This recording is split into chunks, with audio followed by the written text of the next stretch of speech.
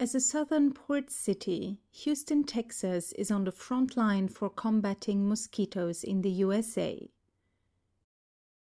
Since mosquitoes develop resistance to pesticides, we're always looking for methods and techniques to battle them and also protect our residents from mosquito-borne diseases. Killing mosquitoes with a handheld racket works, but there are a lot of mosquitoes to kill, so we need something more Texas-sized. And then we need to mount it on a robot and work with algorithms people to get good and useful trajectories. Zapping Zika with a mosquito-managing drone. Computing optimal flight patterns with minimum turn cost. Finding an optimal round trip that visits all of a given set of locations is the famous Traveling Salesman Problem. Even though it is known to be computationally hard, there are well understood methods from discrete optimization for computing provably optimal tours for instances of considerable size. Of course, our drone will not zap the mosquitoes individually, but rather sweep the region with its high-voltage grid. This makes the challenge similar to a lawn mower problem, which has also been studied. In a year 2000 paper, Arkin, Mitchell, and Fekete proved hardness and gave a number of approximation algorithms for this lawn mower problem. However, the continuous nature of geometric motion causes tremendous difficulties, so we cannot simply apply discrete optimization. In fact, computing provably optimal lawn mower tours for interesting instances is still largely unsolved, making the problem different in practice from the traveling salesman problem. We can sidestep this issue by considering travel on an appropriate set of pixels that cover the region to be swept. But even then, we are faced with geometric difficulties. As can be seen from this plot, the cost of flying along a straight line is quite uniform, but increases considerably when making turns. As a consequence, we have to consider tours that cover the region with minimum turn cost.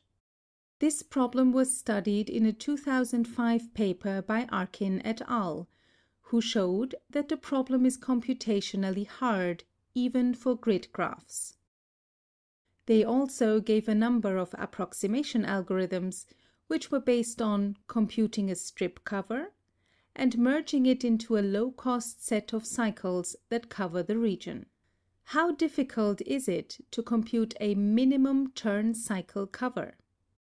That is far from obvious. In fact, it is one of the questions from the Open Problems project, a prominent list of outstanding challenges. We can answer this question.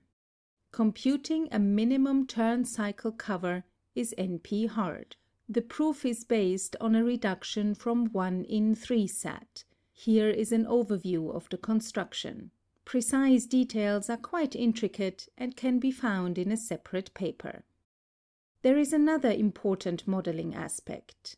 Mosquitoes are not evenly distributed. As a consequence, we get a density distribution rather than a uniformly covered region. Moreover, we have to deal with limited battery power. So, it is better to select a suitable sub-area that gets cleared, while other, less densely populated areas get ignored. In an optimization context, this is called a penalty tour, as we pay a price for leaving out some parts. Moreover, a budget tour has to make the most of a given battery charge. We can give a constant factor approximation for penalty tours, based on linear programming.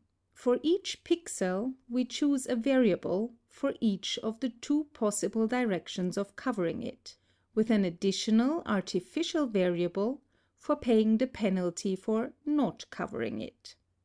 Solving the linear program may yield a solution with fractional variable values. We get an integer solution by rounding up the dominant values. These are merged into a low-cost cycle cover of a good subset by making use of a minimum cost matching. The result can be turned into a low-cost subtour. One of the powerful methods from discrete optimization is the use of integer programs, or IPs, in which a discrete set of 0-1 variables is used in combination with linear constraints and a linear objective function to describe the feasible set of solutions and their associated cost. Solving an IP is still NP-hard, but can often be done with the help of powerful solvers such as Cplex or Gurobi. We can describe an optimal budget tour as such an integer program. We use a variable for each of the ways of covering a pixel, and additional constraints for ensuring that the choices for adjacent pixels are in agreement. Solving the resulting IP yields an optimal budget cycle cover. Iteratively adding appropriate subtour constraints eventually yields a single cycle, which is an optimal budget tour. Making use of Cplex and additional separation constraints, we were able to solve instances with up to 500 pixels. Here is an example based on a real-world instance. Here is our drone flying one of these tours obtained by our approach. This is what the drone sees, showing how combining methods from optimization and geometry with practical expertise and hardware can help to solve important problems, such as fighting dangerous diseases. Hasta la vista, mozzies.